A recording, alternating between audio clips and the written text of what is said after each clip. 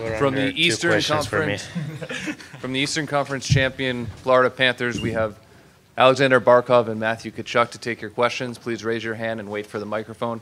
We'll start on the right side, second row. David. It's a lot to get to, I guess. But Barky, I'll start with you. Just been a long time waiting for some kind of trophy like this. Obviously not the big one, but just what did it mean to, and especially with the way it ended, to win this one tonight? And do it at home.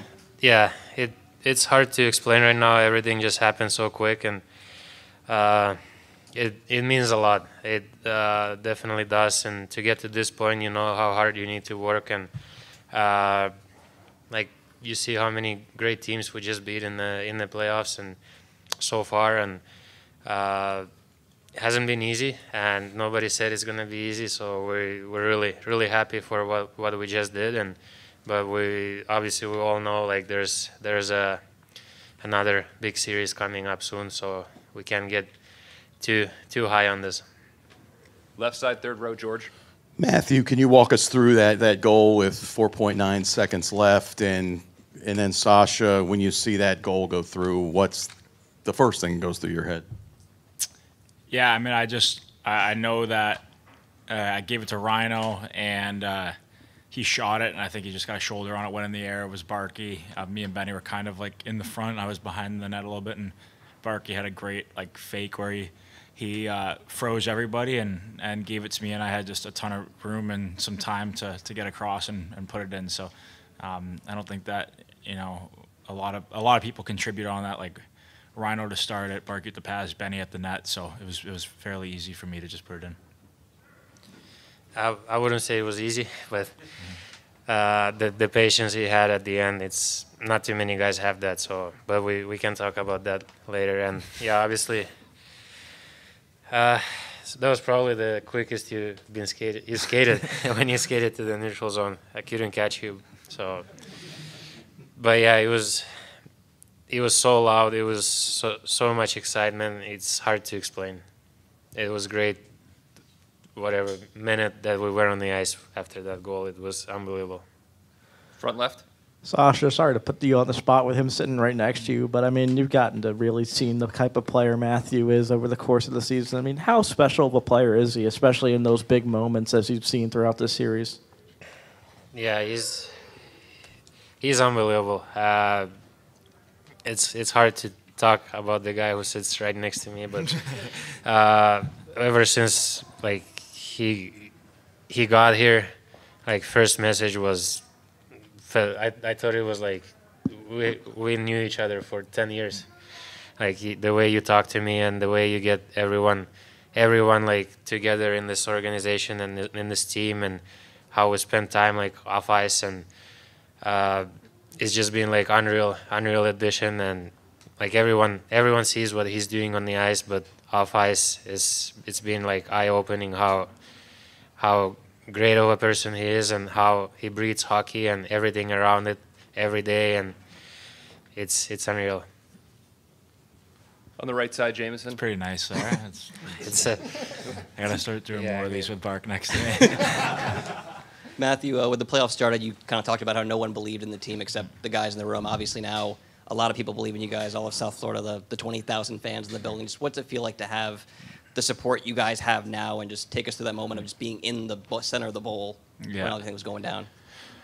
Well, we have tons of support now, but I still think not many people believe. I mean, like the people in this area support and believe in us, but to tell you the truth, there's not many people out there that do still. And we know that we've played some really good teams so far in this playoffs, and we know that the next team is going to be unbelievable as well. You know, more points, more wins, more whatever than we have. So kind of that similar feel of being the underdog and trying to prove people wrong again. And we know what we have in there. We know how to play. We know the right way to play. We know what makes us successful. And being in it with the guys and seeing the belief and seeing just the calmness to us is really something special. Like, nothing rattles us. I mean, they score with 3 minutes left. You'd think that, you know, here we go. Like, what's going to happen? But it's like the opposite. It's so fun to be around, and like it's just so fun being at the rink right now. we got a few weeks left of this, and it's going to be, we talked about in the room, going to be the best few weeks of our lives, hopefully. So something that we're all really excited for. Left side, third row, Andrew. Sasha, what kind of pride do you have leading this team as a captain to the Cup final and being the first Finnish captain in the Cup final? Wow, I didn't know that. That means a lot, of course. It's hard to explain right now. I know it just happened, and but it feels great right now. I'm not gonna lie, and maybe later after the season or after the career, I'll probably like understand what really happened. But it's I don't know what to say. Like it's not just like me leading, him leading, everyone in our room, like Stahl's brothers, everyone, like Bob. Those guys are the leaders as well, and like with them, it's so much easier and so much more fun to play and to come to the rink, like you said, to come to the rink every day is so much fun. Take a few more questions. Front right, Mike. Matthew, you have 2 overtime winners, a goal with 4.3 seconds left in regulation to put you guys in the finals. You've always had this gift for drama, but I mean, are you even amazed at what you've achieved this series? What's this whole ride been like? And also, I talked to your dad today. Is it true that you kind of put him into a timeout in terms of doing media? Yeah, that is true. He's still in timeout till hopefully for a few more weeks. We're here because of him. When we win, but I don't know. The ride's been unreal. Like it's not like anything's changed with our team. Like each game's a 1-goal game.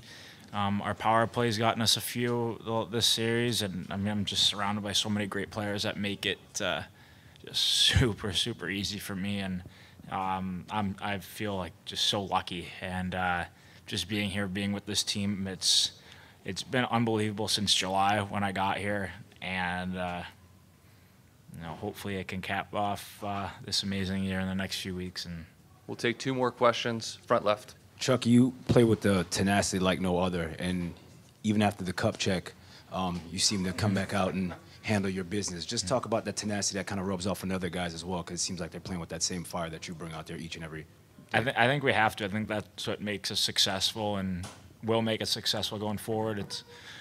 It's not about, well, I mean, I guess it is about winning games, but in these series, it's about.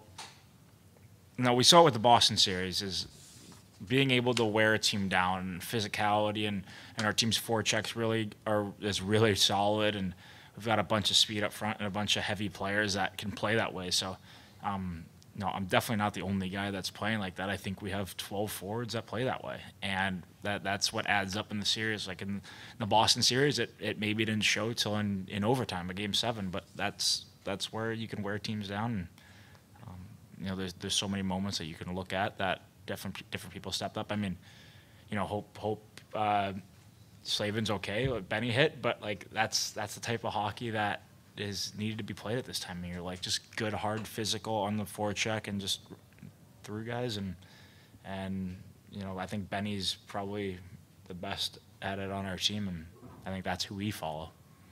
Last question on the left side, standing up. For both of you, you guys didn't seem to hesitate in touching the trophy, picking it up. What was it like to take it around, skate it around, carry it around today? Yeah. I mean,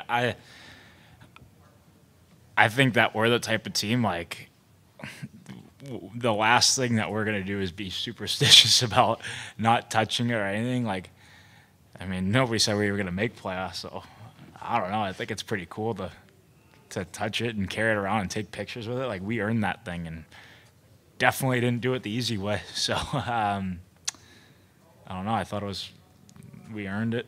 And I feel like if you're blocking shots, taking hits, and doing whatever it takes to win a trophy like that, you might as well enjoy it. Thank you for your time, guys.